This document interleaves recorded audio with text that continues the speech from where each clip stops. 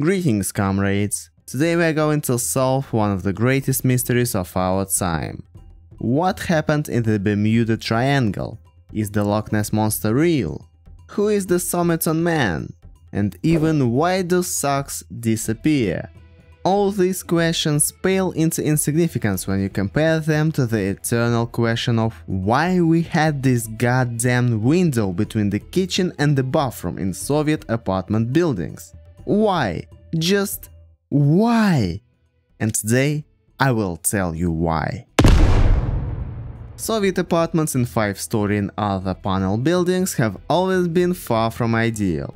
They were built in order to resettle Soviet citizens into separate apartments, and there was no time to think about their comfort.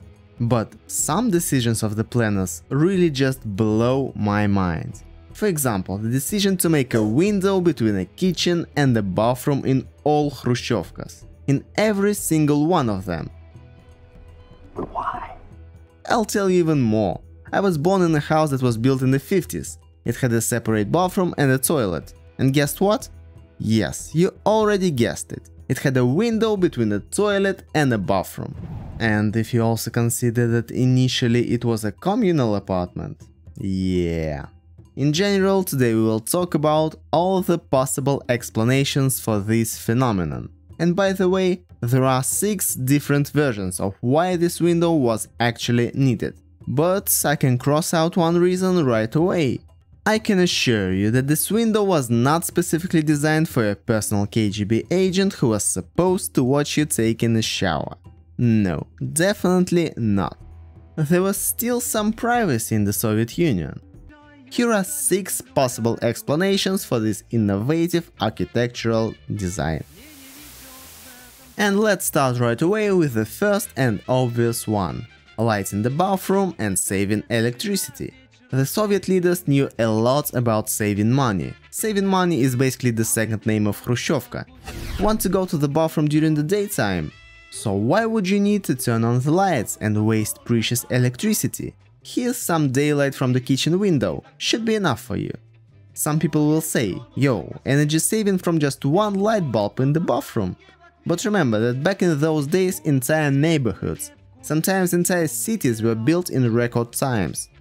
If the whole neighborhood will use a little less electricity, it's already a significant saving for the country. In addition, in those years, accidents with power outages were quite frequent, and the window allowed Soviet people to manage without light during the day. Or maybe you just want to create a cozy and intimate atmosphere in your bathroom. Rose petals, champagne, dim light from the kitchen window. Just think of the possibilities. Here comes the second explanation: compliance with sanitary norms. There were rather strict standards for residential buildings in the USSR, including those for insulation. The fact is that in the 50s and the 60s the Soviet Union was actively fighting tuberculosis. But the ventilation systems in those new Soviet houses were not very good, and the bathroom environment provided ideal conditions for bacteria. In order to prevent Mycobacterium tuberculosis from reproducing, and as you know it reproduces very quickly in a humid environment, they created this window in Soviet houses. True, in order to fight against tuberculosis it would be good to provide direct sunlight, rather than blocked by at least 2 panes of glass. But that is what it is. Don't know about tuberculosis, but I must admit that this window really helped against the accumulated steam and mold in conditions of poor ventilation. The third explanation can also be associated with healthcare. A large part of domestic accidents occurs in the bathroom. Slippery floor, water and minimal room for maneuvering can cause injuries. If a person is locked from the inside, it is much easier to help him by breaking a window from the kitchen than by breaking the door, especially when you consider that doors in Soviet bathrooms opened outwards and were quite heavy. By the way, here's an interesting fact. In Mikhail Bulgakov's Heart of a Dog, the former dog Sharikov locked himself in the bathroom and he had to be rescued through the same window from the kitchen. Recall that the novel takes place in the 1920s, which means that this ingenious design idea of the window between the kitchen and the bathroom was not in fact an invention of Soviet architects, but existed in Russia even before the revolution. However, at that time it could be actually easily explained. Not all houses had electricity, and lighting a candle or a lamp every time you decided to visit a bathroom could be a very tedious process. The fourth explanation is also about some kind of a rescue, albeit a more serious one. There is a version that this window was created as a tool to minimize the consequences of certain incidents. In Soviet times, those apartments were equipped with gas boilers for water heating. A gas leak or careless handling led to disastrous consequences. Hence the myth that in case of an accident a powerful wave will pass through the window, thereby preserving the wall between the kitchen and the bathroom. Don't know if it's true actually, the wall always seemed to me to be kinda thin, so the window probably won't be able to save it.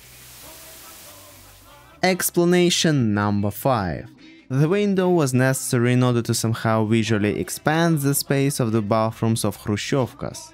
As you know, they were quite tiny, and one option to expand the space of a room has always been the installation of windows. Perhaps this helped people with claustrophobia to take a bath. However, I don't really believe it. A Soviet person cannot be claustrophobic. He can only have an endless love for the party and the leader. No fears allowed. No fear. Explanation number 6. This window was really helpful for residents of the communal apartments. The thing is that you could have several families at once in such apartments, and there was only one bathroom. As a result, this window could save you some time. You could immediately see from the kitchen whether the bathroom was occupied or not. No need to go there, pull the handle and shout through the door to be allowed in. Finally, it was possible to spy on the neighbors through that window. Yes, peeking in on that very pretty communal roommate. But don't take this the wrong way. You just had to make sure that God forbid she was not using your soap. Soap, by the way, costs a lot of money. In general, today we have witnessed the absolute genius of Soviet architects once again. Not a useless stupid window, no. A tool against bacteria, mold, steam, overconsumption of electricity, claustrophobia and accidents. By the way, if you still live in Khrushchevka, then do not rush to board up the window. Interior designers suggest instead to decorate it in a modern style and use it. Or make a decorative element out of it, an additional shelf for example, or even put a vent hood in there for some extra ventilation. Or, of course, you can still use it in the old-fashioned way and spy on your roommates if you live with someone. Just be careful, you know, some things cannot be unseen.